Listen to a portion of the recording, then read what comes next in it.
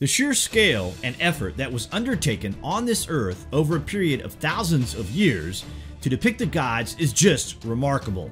No other undertaking in human history or Earth civilization even comes close to matching these industrious feats of engineering and artistic brilliance. But what halted this process? At one point in history, the gods, our creators, left.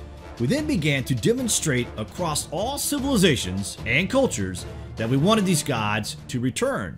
We tried to reach the heavenly place from where they came through building huge structures to reach the sky, and we even eventually managed to replicate the aerodynamics which allow these beings to travel the earth in the sky.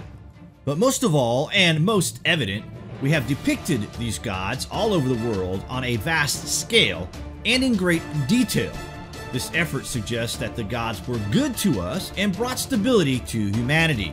It also suggests that there were very many gods, or at least governors, that ruled with popular support, much like we see in our establishments today. But what happened to them? Why did they leave? And where did they go? More importantly, will they return?